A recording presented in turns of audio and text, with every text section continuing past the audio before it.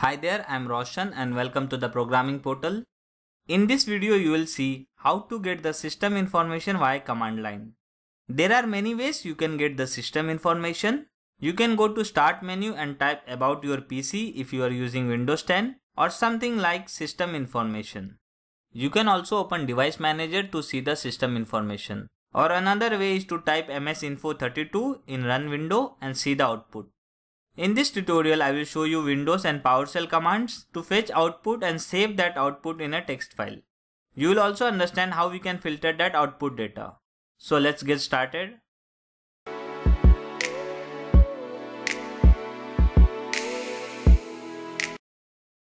First, we need to open the command prompt by typing CMD in the search bar. So I can go to Start menu and type CMD and hit enter.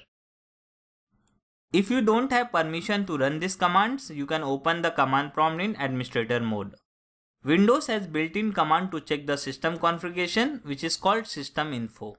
This command will give us the long list of information such as computer name, OS version, RAM and many other details. So just type Systeminfo and hit enter. As you can see, output has lot of information. If you want to store this output in some text file, you can redirect the output by using greater than symbol. So I am going to write Systeminfo. We'll use greater than symbol and just give the file name. So I am going to write information.txt. This will save our command output in a text file and it will be stored in the current working directory. So just hit enter. So let me open this folder. Now the output is saved in the text file. You can also run this command in PowerShell. We have seen output has lot of information. If you want to get any particular information, then we can add filter by using pipe operator.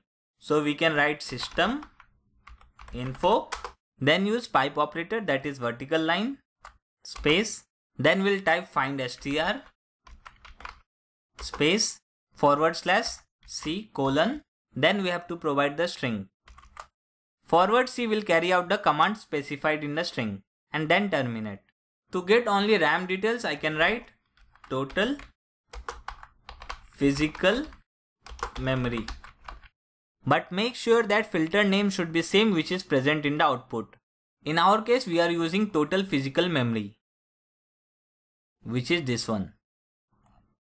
Same way you can add additional filter like system type, system manufacturer and many more. So just hit enter. So we have got only RAM details now. This command can also query remote machine. Syntax for doing so is mentioned in the link description below. If you want all of your system detail, you can use PowerShell command Get-ComputerInfo. So just open PowerShell. Then type Get-ComputerInfo and hit enter. It will give all system related details. If you enjoyed this video, please like, comment and hit that subscribe button. Thank you for watching. See you next time.